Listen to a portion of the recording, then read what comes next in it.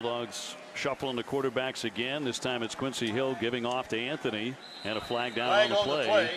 78,609 on hand tonight. No doubt is going to grab a lot of attention from the next level.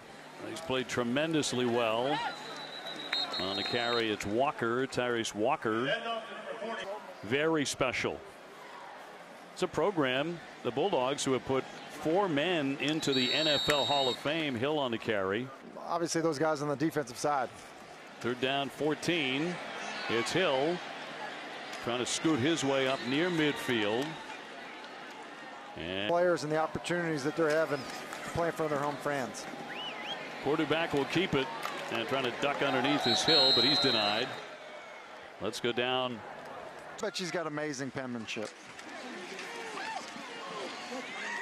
Walker again on the carry to bring up third down. Just that NC State defense has something to say about it. Then you'll be done about 10:30, and you got a lot of work to do. Well, and here's the part about that. Let's go back to that portion of the game.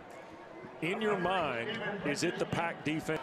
I think NC State's defense's ability to keep Wake off schedule, and against UNC, the straight drop back game for us. It's hard to avoid in that situation. I mean, I get the call. It's a little tough, though. There's a throw and a catch. And the grab made by Naminsky, the tight end. 25 college football playoff poll next week.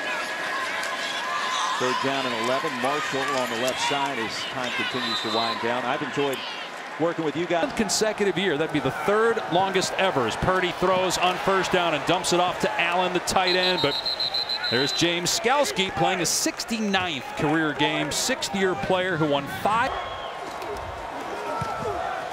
Brock on the carry to midfield and into Clemson territory before they blow it dead. Gain of close to 5.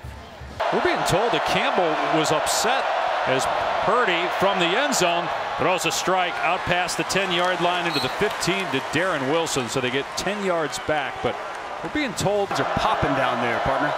Purdy to throw, blitz off the edge. Purdy dumps it off over the middle inside the 30, and Brock lands on a Clemson player, gets to the 27-yard line.